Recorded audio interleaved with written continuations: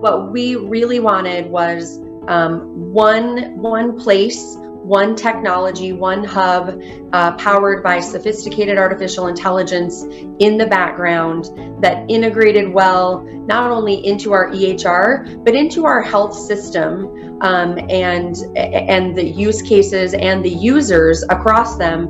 I think the opportunity, we've used Nuance for voice recognition, and for some of our, provider focused documentation for many years. Now we're looking at the patient side of things.